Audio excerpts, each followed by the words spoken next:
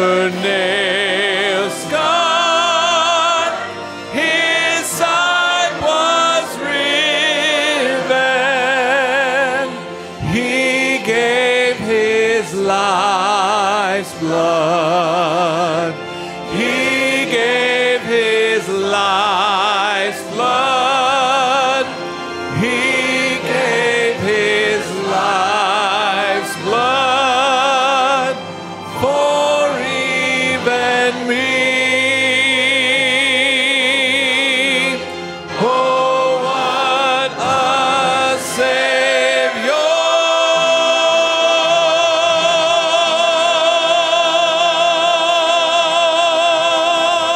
Liberty Baptist Church Mission Spotlight. Let us learn a secret dynamic of the Liberty Mission celebration: exponential returns on our investments. Simply understood, becoming more and more rapid. We illustrate this truth through this spotlight on the John Barnes family. Did you know that 3 of our missionary families are related? 15 years ago, 2 missionary sisters, Regina and Rachel, with their respective husbands, participated in our very own Liberty Baptist Mission celebration. And so, we were introduced to Rachel and Brian Weed and to Regina and Tom Franklin. Brian and Rachel Weed started their own missionary celebration experiences in Nicaragua, where they have seen God blessing in exponential growth through church planting and training of dedicated and talented national leadership. However, the growth cannot be contained to one country, so the Weeds branched out into Costa Rica, Panama, Venezuela, and Haiti. As recent prayer letters are announcing, the Weed celebration vision is to reach all of Latin America. So we see how our investments are reaping multiplied dividends.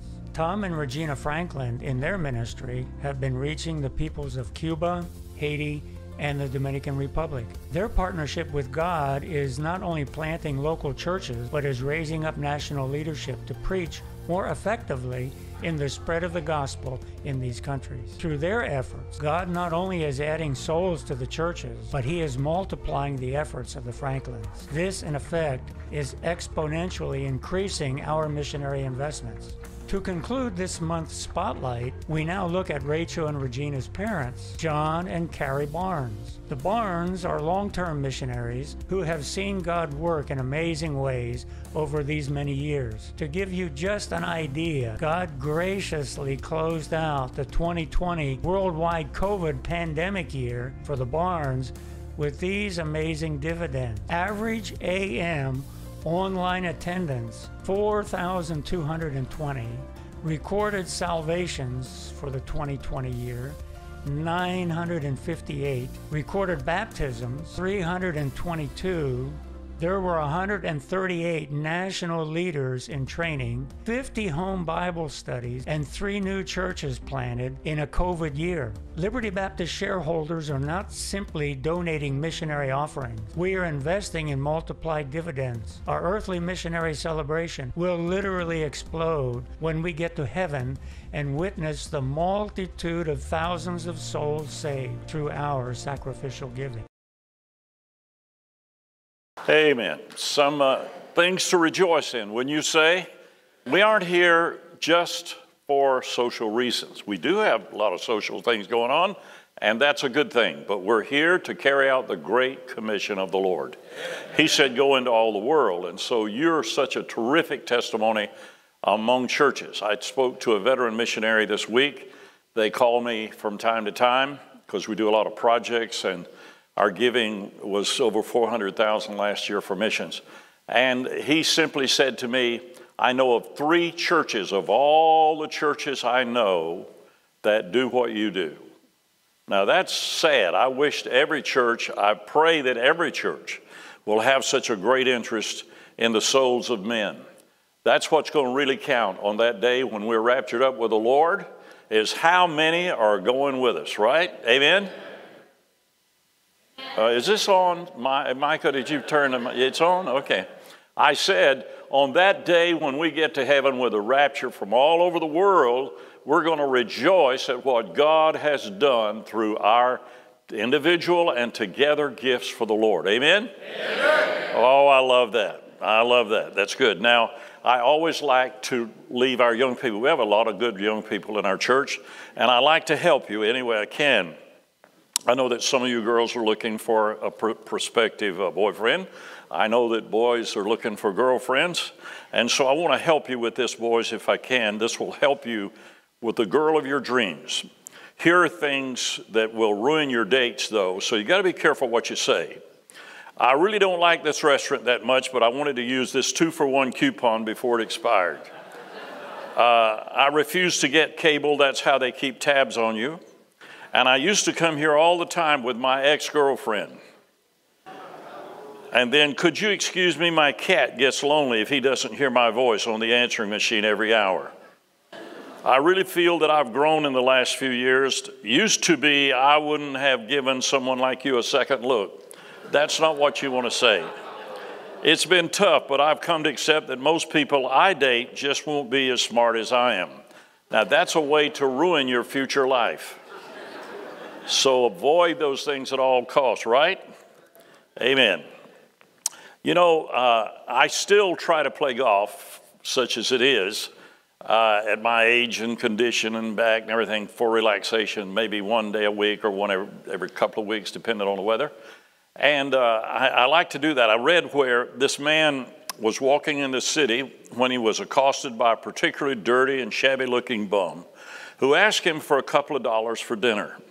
The man took out his wallet, extracted a couple of dollars, and asked, "Now, will you spend this money on green fees at a golf course?"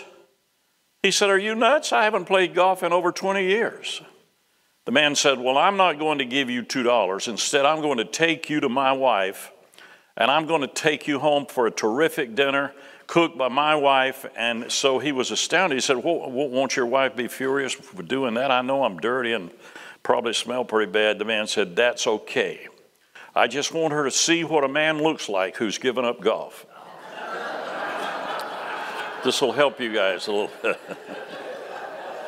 Now I'm going to ask you to stand with me, please. All of us as Christians are in turmoil from time to time from too much politics, watching television. We're in turmoil with personal problems. There are many things that are happening to us that can cause us not to have peace. If I were to say this and you were to be candid and really honest, isn't your quest for peace a major priority in your life? From all the things that are going on, well, I want to talk to you about what Jesus said for everyone who will listen about peace. You say, "Well, that's a simple word." Yes, it is, but do you have it? Do you have it all the time? Well, hardly anybody has it all the time, but Jesus gave us how we can, in a practical way, as believers, have peace. And if you don't have peace, you don't have much of anything. I say that, and it's astounding, but it's dramatic, but it's absolutely true. Let's look at what Jesus said in the early part of his ministry in Matthew. We're going to take our text from Matthew chapter 5, verses 1 to 11. So, Robert, if you would put that up for us. And then if you have your Bible, look on your Bible. Some of you have your Bible on your phone, so forth. But whatever, we have it on the screens for you if you do not bring your Bibles. And seeing the multitudes, and there were a lot of people following Jesus. You know, God has set it so that his truth is going to prevail. In the days of Jesus, the Pharisees, religious people, Sadducees, Herodians, and others broke off into different beliefs and so forth. But their primary thing was they kept all they felt of the worship of God to the elite ones themselves, and they ignored the poor people who were not educated. They were not brought up in the temple. They were looked upon as not worthy to worship Jehovah. The elite we're talking about. So there was a put down, there was a worthlessness from hierarchy of religion and also politics, because religious leaders were also politicians serving in the Sanhedrin. That is, they helped make the laws, and they were the religious rulers. And remember this, that every politician has a religion of some kind. Usually it's universalism. Usually it's their own idea of eliteness. It's those kind of things. Therefore, you and I who believe the Bible are nothing in their minds. Boy, that's a strong statement, Pastor. Well, research it like I have, and you'll find out. If you're not a universalist, that is, you don't believe that all religions are the same and all cultures are the same, if you don't believe that, and you can't believe that if you're a Bible believer, it is impossible. Jesus said you cannot serve God and this world's culture. In fact, the Bible tells us in 1 John, love not the world, neither the things that are in the world. So a Bible believer knows that. We know that. But we pay a price for it.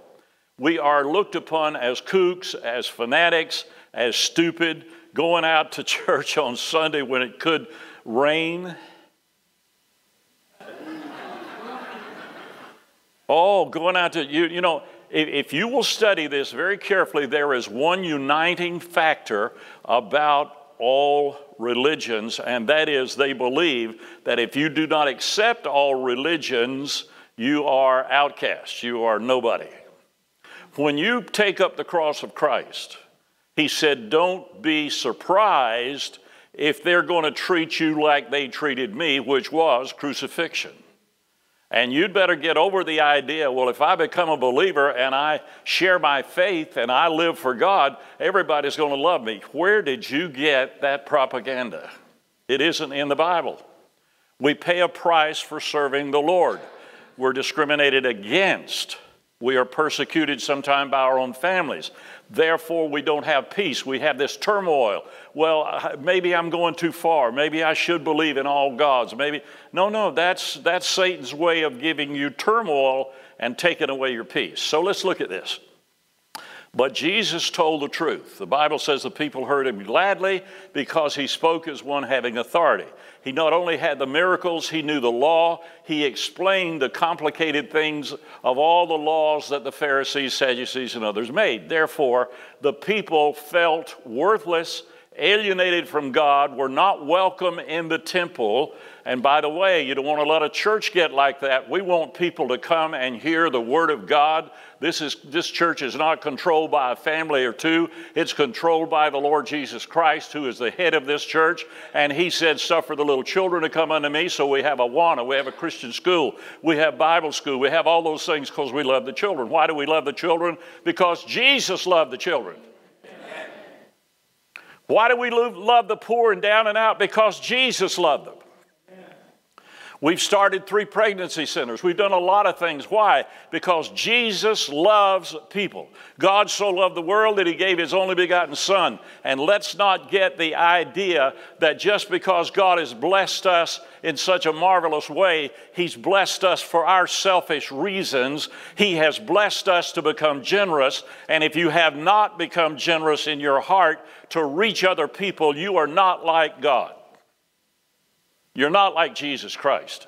Self-centered people are not good Christians, maybe not Christians at all. Let that soak in for a minute. So Jesus goes up into a mountain. There's a plain below, and I've been there to that part of the world. It's like God created it as an amphitheater. And he began to talk to them in simple language, something all could grasp. And here's what he said. And when he was set, his disciples came unto him. Now, look at this, if you will, please. And here's what he said. And he opened his mouth, taught them, saying, blessed are the poor in spirit, for theirs is the kingdom of heaven. I won't comment on that today. I like to teach on this section, though. Then he said, verse 4, blessed are they that mourn, for they shall be comforted. Then he said, blessed are the meek. That's power under control. That's humility. Jesus said, if you want to be great in the kingdom of God, you better learn how to be humble. God resists the proud. We are not to be proud in our own selves. What talent do we have that God didn't give us? Now, I know that from faith.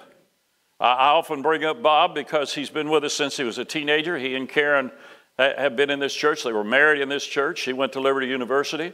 And I'm going to tell you that there was something mysterious about what he gave to Bob that I don't have.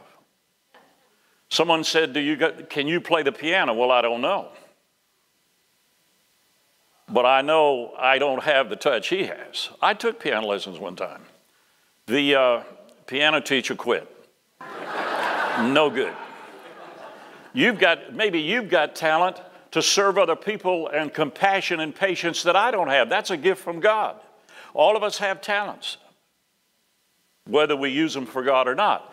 So he says all these kind of things. Let me finish this up because I know you're getting tired of standing. I like it when you have to stand a few minutes, but I don't push it. I don't push it because I know you don't have to come here. But see, I stand all the time, and I like to stand. Don't you? No? Okay, well, I'll let you sit down just a minute. Blessed are they which hunger and thirst after righteousness, for they shall be filled. Blessed are the merciful, for they shall obtain what? Mercy. Blessed are the pure in heart, for they shall see God.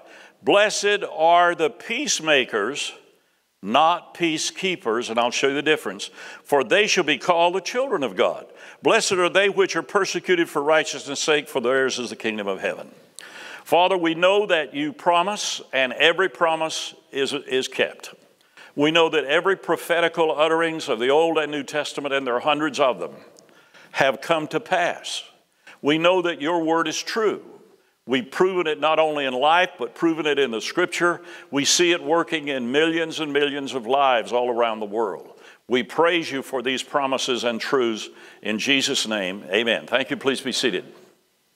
Now, having read this, I want to show you only about 3 great things today, maybe 4, about peace.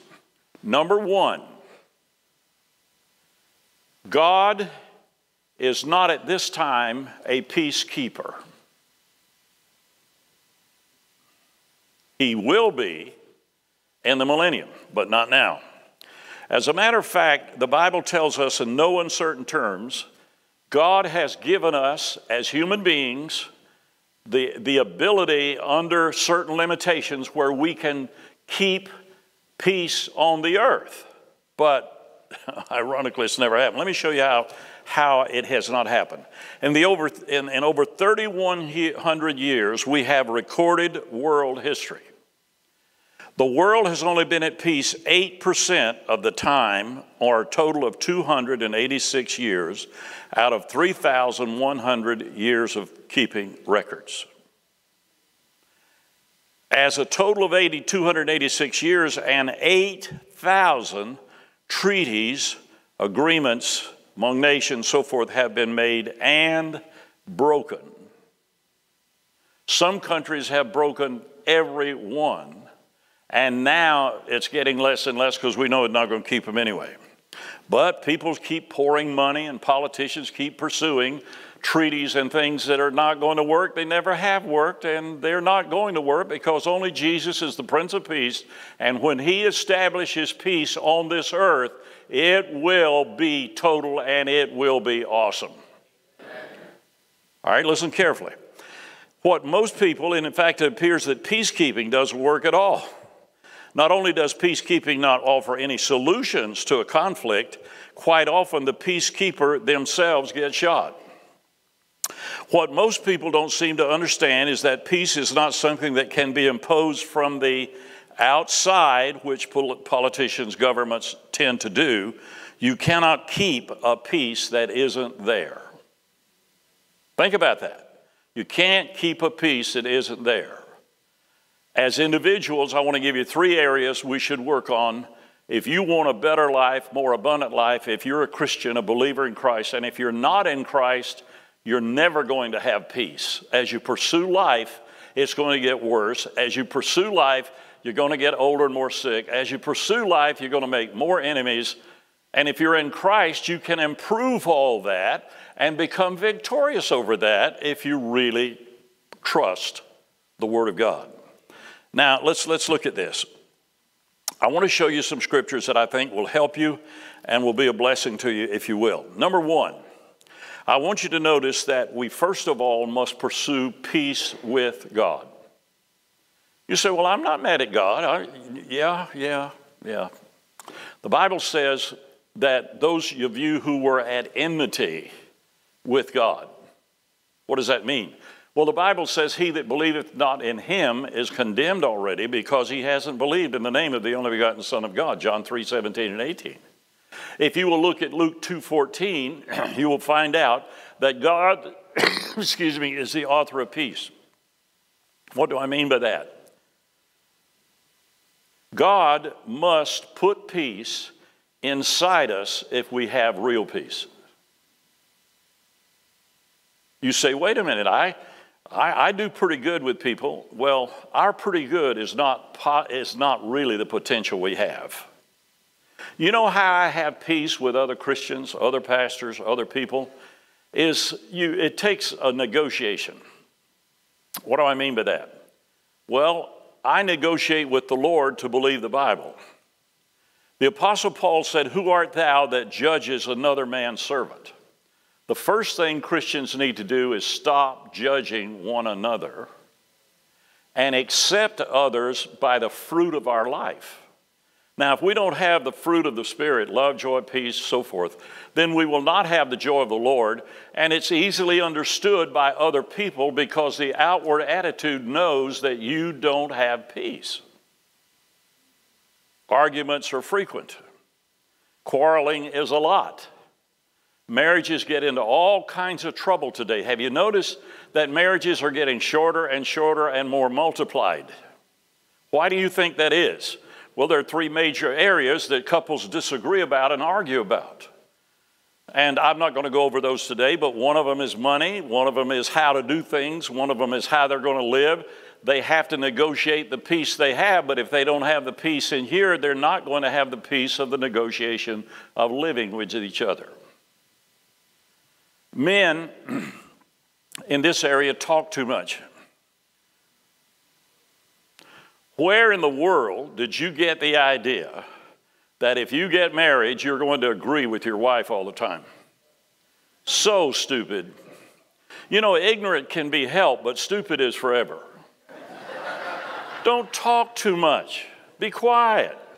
Well, I was right. Well, just enjoy being right with yourself. And if you get to talk to your mother, if she doesn't tattle all the time, you could tell her that you were right. That's good. But that's not how it really is.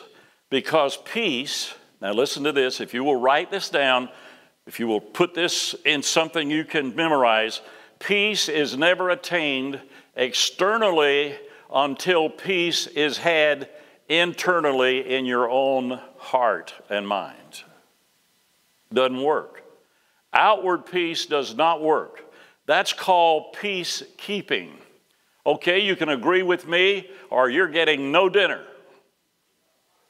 Okay, if you don't agree with me, I'm going to buy another suit or whatever. You know what I mean? It's threat. It's outward.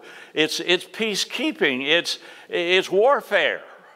By the way, there is spiritual warfare. Did you know that? We're not to be peaceful at any cost. We are not to compromise the Word of God to have peace. Well, Pastor, I don't understand why you don't join these organizations. They don't believe like we do. They don't believe the Bible and so forth. Well, I can't do that because that would be external peace. But I can have internal peace of knowing that I'm right with God. That's your greatest challenge right now. Today, do you have peace with God? You don't have peace with God if you're not a believer because you're still lost in your sins. You may be religious like the Pharisees were, but you don't have peace with God. I don't know about you, but I'm very concerned, and my priorities were set when I was a young man, that I want my life to be blessed of the Lord first. And if you're a Christian and that's not your first priority, you will not have peace with God. You will not have the peace of God. Now, I'm going to give you two words.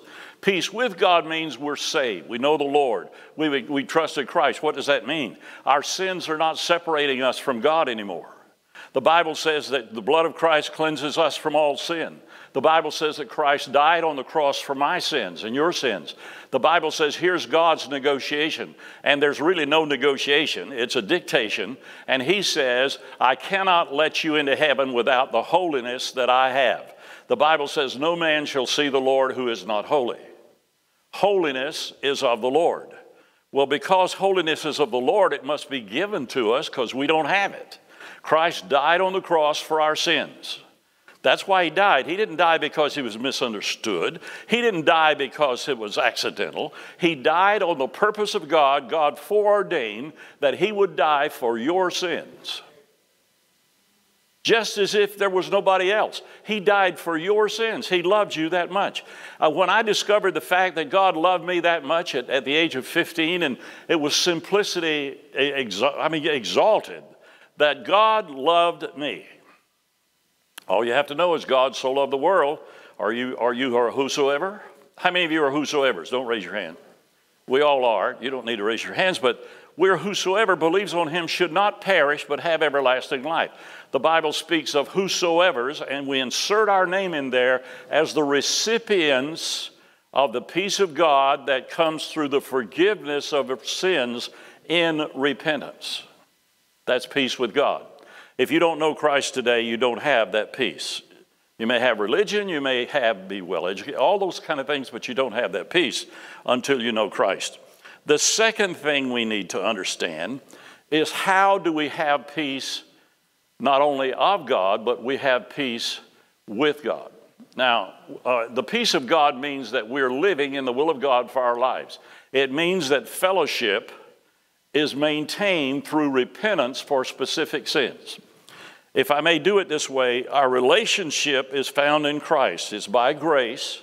For by grace are you saved through faith, not of yourselves. It's a gift of God. Have you received that gift? I didn't say if you worked for it. I didn't say if you earned it. You can't do that. Works won't do it. The Bible says if it is grace, it's no more works. If it's works, it's no more grace. So the scriptures say to us, the grace of God hath appeared in Jesus Christ to give us this peace that we cannot have any other way. Now, not only do we have peace with God, but we have the peace of God through two things. First of all, fellowship.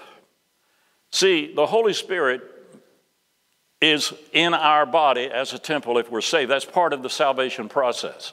The Bible says in 1 Corinthians 12:13, for by the baptism, we are all baptized into the body of Christ by the Holy Spirit. That's part of the new birth. Part of the new birth is redemption. Part of the new birth is justification. Part of the new birth is the cleansing of our sins in the past, in the present, in the future, because that way the Bible says, without holiness, no man shall see the Lord. We receive holiness as part of that new birth. Stop. Have you received the new birth? Stop. Have you believed on Jesus Christ? The Bible says Romans 2:8-9, and Romans says 10:9 and 10 as well. With the mouth we confess, but with the heart we believe unto salvation. See, that's not external, that's internal. This peace with God. It's simple, but the simplicity of it, pushes many people away. Oh, I got to do something. I got to join the church. I got to be baptized. I got to give money. I got to do all those. No. That's what people do who are in fellowship with the Lord, not in relationship with the Lord. The relationship is knowing Christ. But living for the Lord and in fellowship with the Lord is these two things. Fellowship is maintained how? Through what? Are you listening? Repentance for specific sins. Now, what do I mean by that? See, Christians can commit sin. Not you as a spirit, for we are spirit, we have a soul, and we live in a body. But the soul and the body can commit sin. The mind can commit sin. Many Christians are frustrated by the fact, well, I've trusted Christ. I had that wonderful joy of knowing Him as my Savior, but I just can't seem to get going. I just can't seem to have peace. I can't seem to have any power. Here are the two reasons why you cannot. Some of you are absent too much in a Bible church. So you're not going to grow and learn and understand. Children need this, especially when they're so young. That's why we started a school. That's why we have Sunday school. That's why we have Awana. We do all those things to help those children not only to trust Christ, but to grow in Christ so that they may have the peace of God as they live in this present evil world. Turn the noise on, the television on, politics on, and all of that. It will be like a dump truck running over you. It is taking away your peace. It takes your attention away from God and starts putting it in the power of man and in politics and in countries and in cultures. And the Bible says all of them are going to go away. Everything that you see is temporal. Things you cannot see are eternal. You can't see God. You can't see love, but you can see it in action. You can't see peace, but it comes from internally. And if you're not working on the internal, the external isn't going to be productive or work. What makes you think you can manufacture your peace every day? You can only follow the will of God and the Word of God and know the Word of God. In Romans, where I'm doing theological teaching on Wednesday night, one of the things we get into in chapter 8 and 9 that's so heavy is the three words. First of all, know, K-N-O-W. What do you know? If you don't know the promises of God, how are you going to reckon the promises of God and live by them? And then if you reckon that, you can yield to the promises of God, those three words. But you have to do the work of the Scripture, which means study to show yourself approved. A workman that needeth not to be ashamed, rightly dividing the word of truth. You have to know how to get in touch and stay in touch with the Lord. How you doing at staying in touch with the Lord? It's hard for me. I have to discipline my carnality. I have to discipline my body. I have to discipline my words. I have to discipline my ears. I have to discipline my thoughts. And that's part of the spiritual warfare of Ephesians 6. We should have the helmet of salvation. Know that we're saved by the grace of God, not think it. Then the Bible says we're to have the sword of the Spirit, which is the Word of God. How much of the Word of God do you know? If you've been saved 30 years, you should know at least 80% of the Word of God. 90%. How many times not only have you read through the Bible, but how many scriptures have you memorized that help you? They are the thought. They are the idea when things oppress you, when things come upon you. That's living in fellowship with God. He lives through His Word to us. See, He doesn't come down, you know, if you fall down or whatever happens, He doesn't chastise us, push us aside. He loves us. He's trying to help us get back up. He can't help you get back up if you don't know how to get back up. Right? Amen? Is that right or not? So we know the Scriptures. We reckon the Scriptures. Okay, this works. This is something that works. And then we yield to it. Now, let's go further. The Bible also says that we live in the will of God for our lives. Oh, you say, well, I tried that. No, it's not something you try at all. It's something you trust every day. You say, well, Pastor, we know what you do on Sunday, at least part of the day. What do you do on Monday? I try to live in the will of God. What do you do on Tuesday? I try to live in the will of God or whatever I've got to do. Should I do this? Should I not? See, if you're not constantly in fellowship with the Lord, you are going to be a powerless Christian pushed around by the devil and by the spiritual warfare. You're not going to be victorious. You're not going to have the abundant life. You're not going to have the joy of the Lord. But Jesus said, seek ye first the kingdom of God, Matthew 6:33, and all these things will be added unto you. Questions that you come up in life. Should I buy that or should I just repair? Should I live here or should I live there? Should I stretch myself to buy this or should I not? What should I do about those things? Well, until you learn the principles that God owns everything, you won't have any peace. Now, how do you think when you're living in the will of God that God owns everything? Well, you won't put God last. If you seek first the kingdom of God, the Bible says in Proverbs 3 and 5, trust in the Lord with all thy heart. When you become self-centered, that you're smarter in your will than God's will is, which He's already told us what to do, you're going to lose not only your peace, but a lot more. How do I know this? Well, look at me. I know I bring this up once in a while, and everybody who comes on a regular basis knows it. Look at me. I discovered America 82 years ago. The Lord found me and saved me when I was 15. I was immediately pressed by the Holy Spirit in the church that I was attending. It's a small church, a Bible church, to learn the Bible. I'm repeating this because some of you need it desperately. And I began reading the Bible. I went to high school. I had a job. I worked in a textile mill. I bought my own clothes. I did all that. You don't want to hear all that. But here's what you do need to hear. I put the priority of learning the Word of God, reading the Word of God, and memorizing the Word of God at the top of my every day. And by the time I was 18, I'd read the Bible through 16 times, not just the New Testament, the whole Bible. Well, why did you do that? Well, if it came up here through all these repetitions, it was easier to memorize. It was easier to find answers. Don't you think I had questions?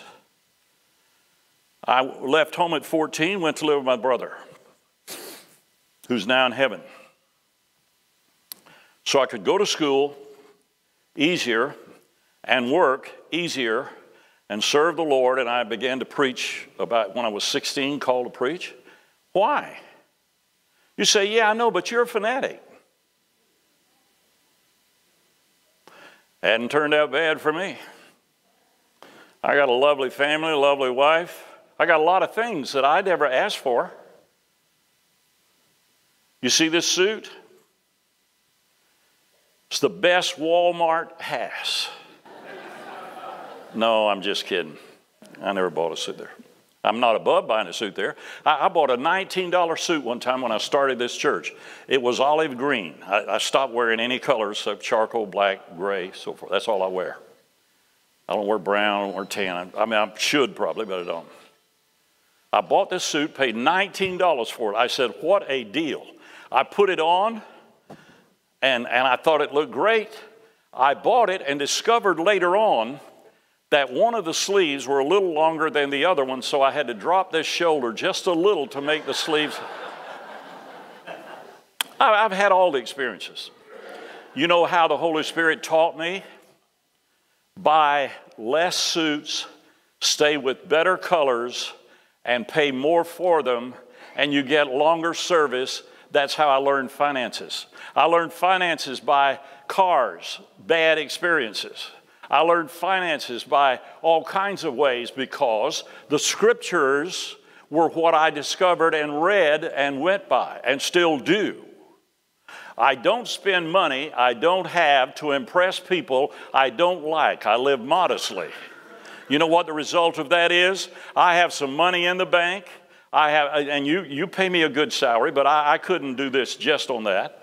There were years when I was in a career for corporations, Fortune 100 and 500, did a lot of training, consulting, and I used that time to help build this church.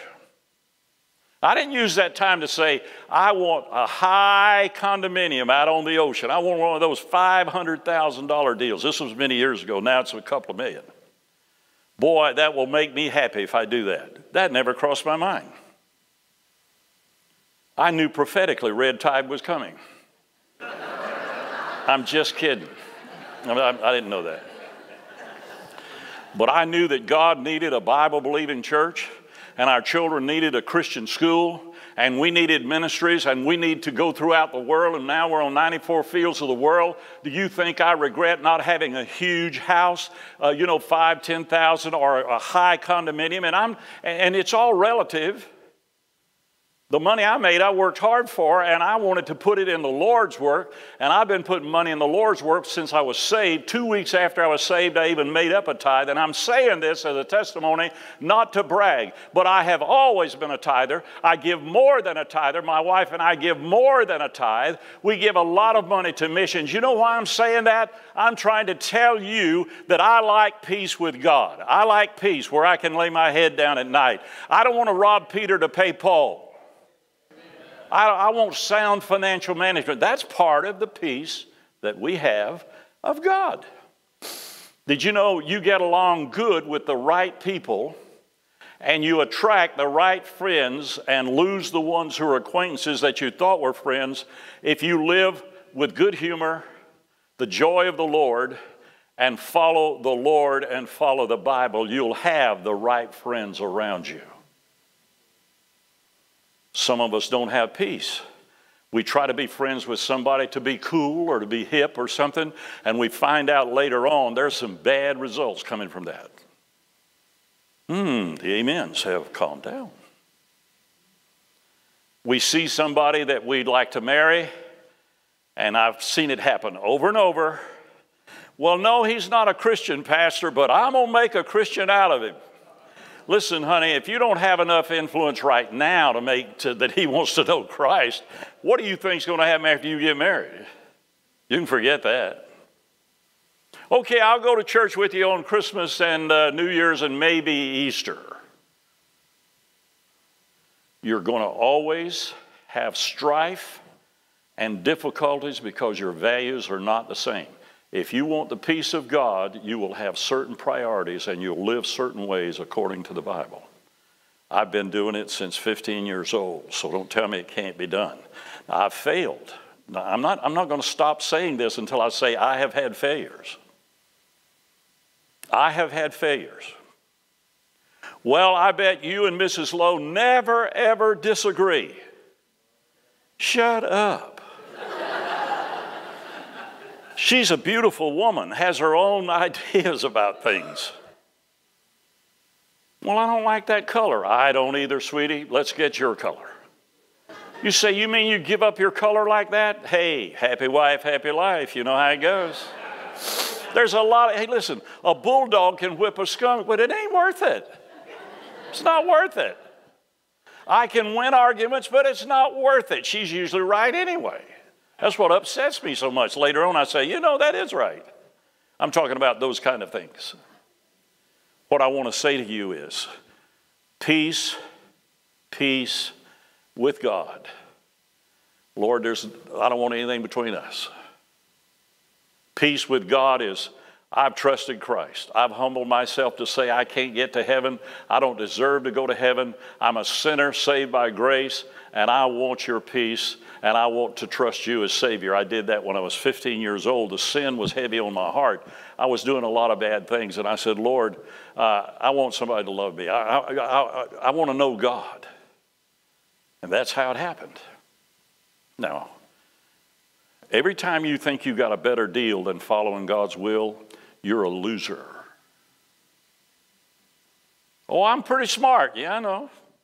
Is Satan smart? Is Satan, you know, the devil, is he smart? Is he smarter than you? Is he smarter than you? You don't think so? Child, you need to be careful. It's a dangerous world out there. Listen to me. Satan will give you 95% good stuff to get you into the 5% deadly poison stuff. And it'll turn out that way every time. The wages of sin is death. Soul that sinneth, it shall die. Wake up. The happiest, most joyful, abundant life is when we have peace with God and when we pursue the peace of God. And the third thing I want to talk to you about is peace with other believers. Now, we do have peacekeeping in this church. I said that peacekeeping is eternal, it is external, it is. But we do have peacekeeping. What do I mean by that? The deacons, the officers, take care of all problems. What do you mean by that? Well, I mean, if you're having disagreement or you're disgruntled or whatever, we try to pray with you and help you, but pastors don't solve that. Deacons do, because in Acts chapter 6, the deacons took care of the murmurings between the Jews and the Gentiles. The Gentile widows were saying, we didn't get fed. The Jews, and so they were having trouble, and they came to the apostle. The apostle said, choose out 7 men full of the Holy Spirit and wisdom, and we will charge them and appoint them over this stuff. The reason churches get in as much trouble as they do is pastors try to get out of their calling and get into the deacon calling and solve problems when God showed you what to do. Think about it. Churches don't organize according to the Word of God. Now, we love people. We do what Jesus said in Matthew 18. He said, if you have aught with a brother, don't bring your gift. You go solve that problem. If you can't solve it, then take a couple of witnesses with you. That's called deacons. And solve the problem. Amen? That's peace. A church should have peace. You and I should be not all alike. You have a right to your opinions. You have a right to your preferences. You have a right to those things, but you don't have a right to go against the Scripture. Neither do I. As pastor, if I present heresy or I am immoral and it is proven, I'm out of here. Amen? So be it. Now, I'm going to stop here with this sermon because those three things are the key to victorious living. And Jesus brought it so wonderfully well as the great master teacher. He said, first of all, you have to have peace with God. You got to make your peace with God. Well, I'm not an enemy. Yes, you are. If you've never been saved, your sins are against the holiness of God. Your sins are against the grace of God. And he must take care of that because he's already taken care of it on the cross. Secondly, you need the peace of God. Peace of God is every day going about your business, running your business, doing your job, taking care of your family, all those things, but all under the priorityship of what God says works best so you don't have to do it twice or get in a bigger mess. You take the wrong road, and now you're not only going to be failing, but you're going to have other problems. I'll end this with one quick illustration. You remember the Wizard of Oz? You studied that when you were a kid, right? Remember the Cheshire Cat? Remember when she came to the forks in the road? She said, I don't know which way to go here. So she looks up and says, which way do you think I ought to go? He said, well, where do you want to go? She said, I don't know. He said, well, it doesn't matter what you take. If you don't know what your purpose and will of God is in your life, you're lost already as far as being a victorious Christian. I know that, and I've always known that. And I pray, it's stressful. It's tough sometimes to say, I want to stay with the will of God. I want to do the will of God. Do you think it's easy for me? It's no easier for me than it is for you. But I know I need the power of God in my life. I know I need to be right with the Father. I know I need the power of the Holy Spirit to keep me with the right attitude, the right words, and the right thoughts. Let's stand together, please, to pray. What is your need today? If you don't know Christ, I can tell you what your need is. Every person who doesn't know Christ should trust him as Savior. There's no exception. Listen, God doesn't have a culture over here that he loves better than this culture over here. God created all people, and God wants all to be saved, right? Whether they have no language in Indonesia or whether they're in New York City, wherever they are, God wants people to come to Christ so they can be eternal. Secondly, if you're not in the will of God, you're not happy, you don't have peace, you got turmoil, you keep reading books, you keep asking relatives, which probably is not the best. And thirdly, you shouldn't have any grief with any believer. You ought to settle it. Either agree to disagree. You can take the loss, whatever you need to do. Peace is a wonderful thing. It's one of the great beatitudes. Father, I pray that you will help us today to know your word. Help us to reckon your word in our life, and help us to yield to your will. In Jesus' name, I pray. Let's sing Amazing Grace. How sweet the sound that saved a wretch like me. I love that song. I've heard it all my Christian life.